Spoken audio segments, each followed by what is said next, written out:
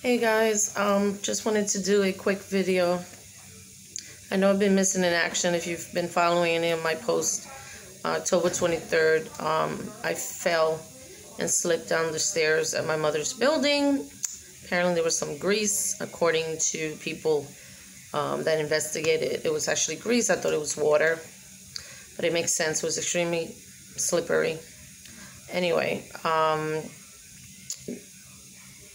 broken ankle. I have a metal rod and 2 screws. I needed a lot of care because if you do follow me, you know I have a bad right knee and I use a walking cane, a cute walking cane, of course, because so having a bad right knee and then breaking a left ankle kind of basically leaves me. No, not basically. Actually, even leaves me immobile. So I'm having acute therapy at a rehabilitation center. The doctors at the hospital thought it would be better because their acute rehab is 2 weeks. Over here, in case I need more, they focus on rehab completely here. So yeah, so on my right leg, I'm focusing on strengthening I'm so tired, my voice almost went out right now. I'm strengthening all my core muscles, everything. Of course, they are aware that I have a bad knee and I'm not supposed to put stress on it. But I have to put stress on it. So I'm kind of, in a shitty situation. I have to depend now on my bad right leg. So that's why I get heat therapy before and after, and management, of course, pain management from a broken ankle and everything else.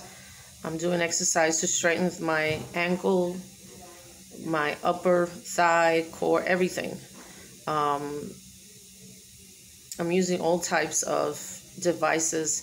I'm eventually going to transfer to crutches to see if I could balance with my bad right leg.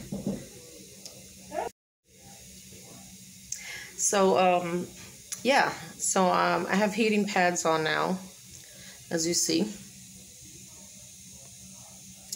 because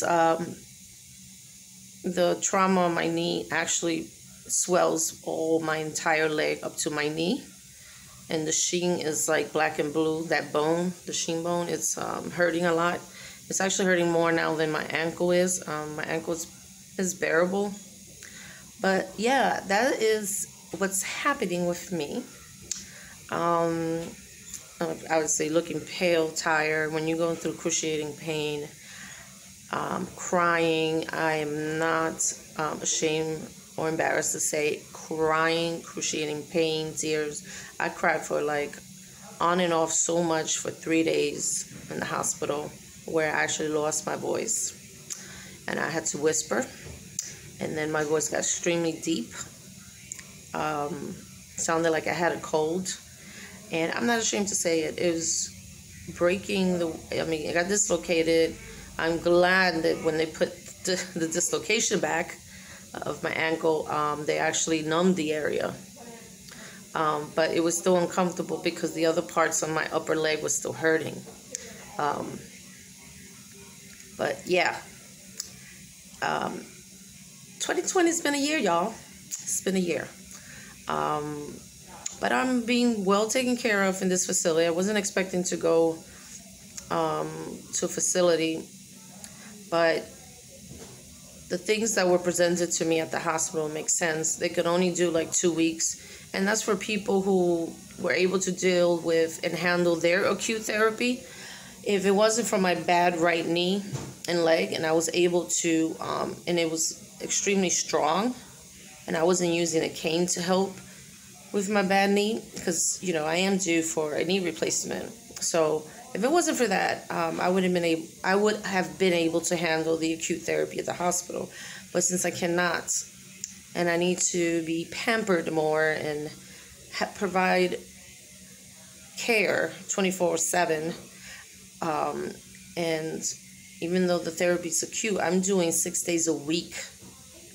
So all those months of lack of activity during quarantine, I am doing it now, unfortunately for painful, bad reasons that wasn't my fault, but I'm doing 6 days a week occupational therapy. Occupational is focusing on my upper strength, my arms, my shoulder, my hands, my wrists, because I'm going to need all that to be as strong as possible in the event that I leave here with crutches, right? That's our goal, crutches. So they're working on that. And it's sort of like, I feel like I'm getting ready. I feel like an athlete getting ready for my sport event. And I need to strengthen all those core muscles that you normally don't think you need to use, but you actually utilize while you're in crutches. So occupational therapy comes in play with that. So far, I'm doing everything they tell me to do, and I complete all my tasks. I don't care how much I'm paying. The deal is, let me bitch during the therapy. Let me, besides, just basically let me bitch. I complain, I curse, I moan, I go, oh, that hurts, but I do it. So that's the compromise. If I feel like whining during it, I promise myself that I actually complete it. I just need to ventilate verbally. That's the goal. I mean, that's the, So they've been great. And then physical therapy, of course, I'm focusing on getting my right knee better. So, in a nutshell, I appreciate all the warm wishes. I appreciate everyone that's been checking in on me. I decided to do a quick video. Strangely, I'm still not... I'm sort of now getting a little bit more social. I was, of course, I was depressed. I was upset. I mean, this is very difficult for me. But I'll have to deal with this like I've dealt with every other problems medically that I've encountered in the past, and just deal with it the best that I can. But attitude-wise, I think I'm getting better. I'm smiling more. I'm smiling more through even the exercise, which is odd. The first few days, I admit, first 2 days during the exercise, I was holding back tears because they have to do their job and make sure that I get strong to be able to be safe and at the home environment, and I get it. But the pain of exercising with everything else going on, my aches and pains that I usually get with my health issues, and then my broken bone, it's a lot going on my body. But the staff have been very nice at this facility. I have a few old people here that fell. So I tend to attract the old folks, so they always want to talk to me. It's been an interesting experience, but I've been enjoying their company. They're lonely, so I get it. Because of COVID, I'm not allowed to have any visitors, so it's just me and FaceTime with family and friends. So, but I'm hanging in there, and once again, thank you guys for reaching out, texting me, sending me DMs, just following up on me. I really appreciate it. I will be back in full effect, whether it's the end of December or January. It could take 6 to 8 weeks before possibly I am able to put weight on that ankle, because I'm on non-bearing weights. So whatever I do, I have to hold myself up with my right leg, pivot, with my right foot, pivot, do whatever, and not to put any weight on that ankle. So I'm hoping that I'm supposed to have my stitches out a stitch is out November 10th. So I'm looking forward to that because apparently when you take it out, some pressure is released. I hope so because I've been feeling discomfort around the stitching. Feels like my skin is pulling. But I was told this is just healing, so it's good. Yeah, one day at a time, guys. I'm even amazed that I'm even doing a video. Yeah, I'm even amazed I'm doing a video. Like I said, I don't care. I don't have all my hair products here. Eventually I will. But I'm pale. I got bags under my eyes, of course, because you can't sleep with chronic pain. Especially this level of pain that I went through.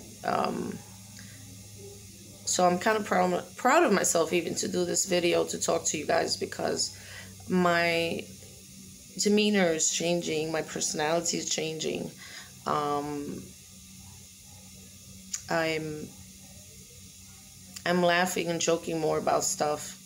Don't get me wrong, I'm still upset of that inconsiderate person that was throwing something out that was leaking because apparently it was several floors of that whatever grease or something. It was several floors, but it didn't lead to any specific apartment, but it was several floors.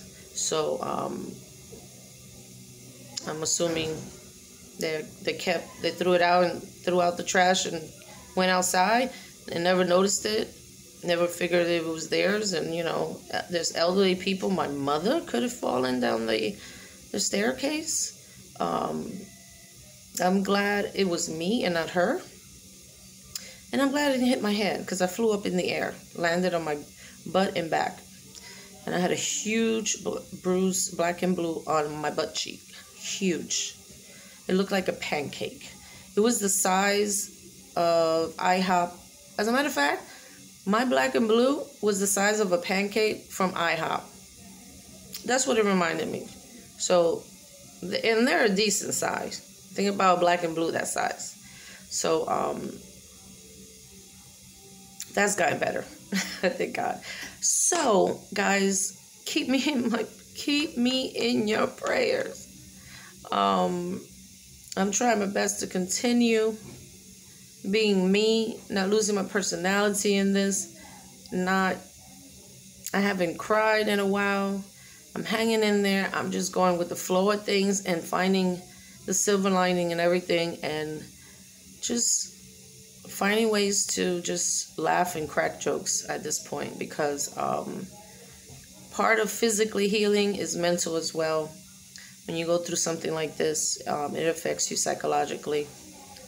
Like depression, anxiety. How can I mean, and I have a tremendous respect for those that have shared with me about their broken bone and their pain they went through. I have tremendous respect for people who've broken their bone and actually have said in the past to me, you know, it's very painful, but you can't, even though I suffer from chronic pain physically, you can't relate, because until you don't break a bone, you don't know what it is to break a bone.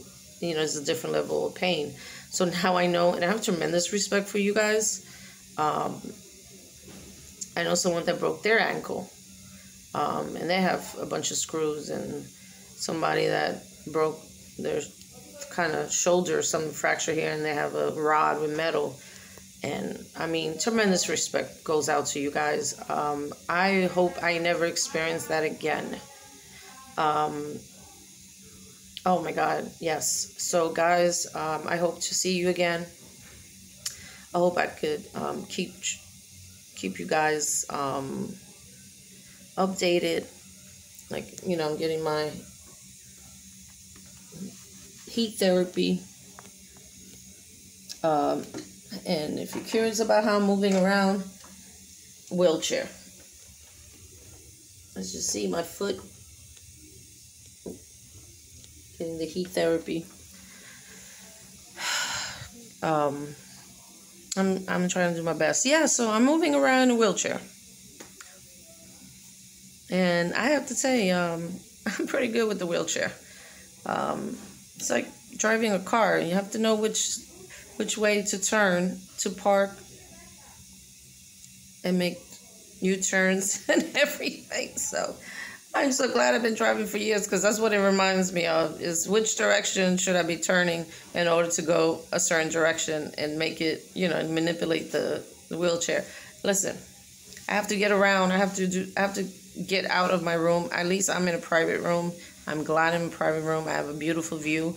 Maybe I'll show you guys next time the situation I'm in. But let me keep this short. Thank you very much. Continue. You're more than welcome to continue shouting me out. Continue keeping me in mind, please. Send me all kind of positive vibes. I'm more spiritual than the religious. So send me all your positive energy. Think of me while you meditate. Whatever you do, just send me positive energy. All right, guys. Take care. Thank you so much. And remember, don't compare your pain to others or your others to yours. Everyone is on a different path. Everyone is fighting a different problem. And just be kind to one another. Okay, thank you. And I know this is a stressful time. And take a break from the political stuff. It's going to be a while until we know who's going to win. Okay, during the election. Just take a break. Too much. Okay, guys? Bye.